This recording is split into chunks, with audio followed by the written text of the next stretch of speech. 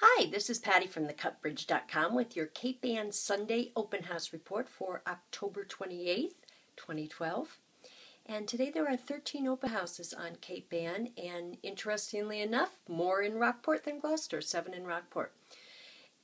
Some of the ones in Rockport that you might find interesting: Front Row Long Beach, fabulous place to watch the storm coming in. Another house in the Long Beach area is having an open house. Oaks Ave, which has water views, is having an open house. There's an open house on Gott Street, which is a neat location to walk to everything. And the contemporary Bauhaus home across from Front and Back Beach is having an open house today. There is also a very nicely cared for and renovated home on 50 South Street in Rockport, 4-bedroom, gorgeous family room in the basement, that's having an open house today. I think I'll go see that one. I haven't seen that in a while. And in Gloucester, we've got a big variety. We have the least expensive open house at 38 Rear Bass Ave. That's listed at $251,000. And that is a small house, 2 bedrooms, very close to Hart Street and, of course, Good Harbor Beach. Now, on the other end of the spectrum, we have a Backshore Victorian listed at $1.8 million that's having an open house today. And probably no better place to watch the incoming weather than that beauty.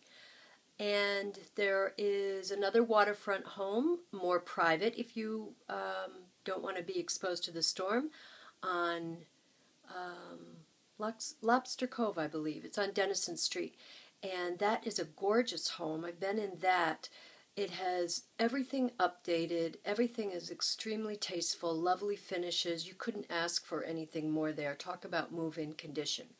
There's also a home at 10 Winneshiek Road having an open house today.